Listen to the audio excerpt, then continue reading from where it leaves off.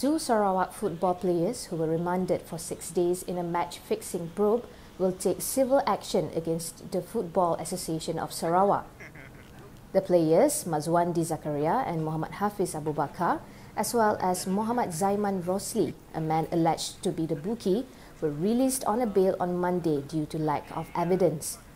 Lawyer Irawan Sudarsono, who represented the trio, said they are in the process of identifying actions that can be taken to clear the reputation of his clients. We, the legal team here, shall pursue all avenues available under the civil court to seek justice for these three young men, servants to state football and a loyal fan of the team. And we shall do our utmost best to clear their names